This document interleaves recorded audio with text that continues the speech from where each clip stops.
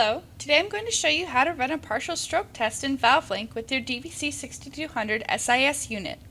I will show you how to adjust your test settings, how to run the test, and then how to analyze your data afterwards. To begin, open ValveLink and have your instrument tag available. Open the tag and then click here on the ABC button. This opens the detailed setup section. You can edit a lot of options here, but we are going to focus on the SIS/partial stroke tab.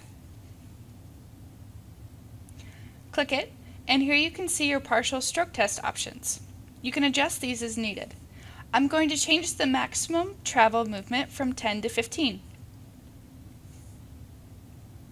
Clicking the left arrow transfers the value from the ValveLink database into the instrument. Now this window will pop up. If you just performed the partial stroke test calibration, you click No. If you still need to run that calibration, click Yes. I'm going to click No and proceed to the partial stroke test. However, if you want to learn more about the partial stroke calibration, click here to watch a video covering it. Now we're going to run the partial stroke test. Go up here and click this partial stroke test icon. This button pulls up the SIS diagnostics with this window. Make sure you have a new dataset selected, and then click Run Diagnostic.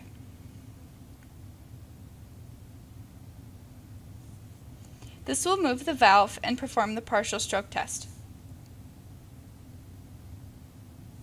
If you see this window, it means the instrument currently has diagnostic data in its memory, such as a previously performed partial stroke test or a triggered event that you can upload. You can upload and save it or just discard that data. Now the test will run. Once the partial stroke test is complete, a window like this will show up. This indicated that the test was completed successfully.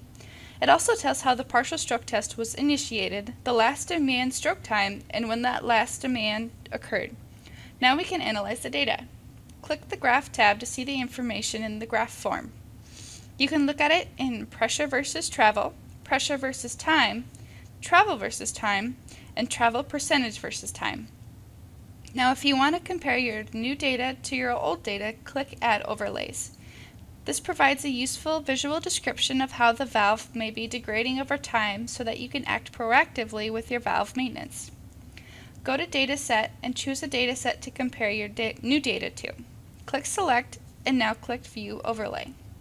Now you can see the overlay in the different graphs. You can also see the input information from the test as well as the configuration. If you want a less graphical representation, click the data points for raw data. That may be exported into a program such as Microsoft Excel for further analysis. You can also add notes to this data set. You can also check the valve, trim, accessories, and actuator properties. Once you are done analyzing your data, you can click Save Dataset here to keep the data for later.